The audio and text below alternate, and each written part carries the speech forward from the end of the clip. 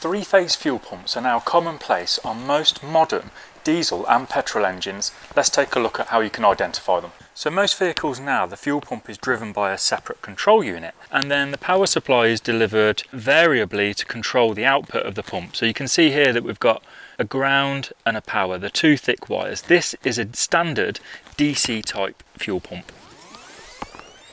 Whereas on this 3 Series, you can see that there are 3 thick wires, essentially 3 power supplies. Now this is a 3-phase fuel pump, and it works in a very different way to the DC fuel pump, essentially pulsing a power supply in turn across the 3 phases to make the fuel pump spin. It's important that you know this because the way you test this type of fuel pump is very different from the DC type fuel pump. I'll show you a few things that you need to watch out for in the next video. In the meantime, sign up to the Mechanic Mindset free access area to start taking your diagnostics to the next level.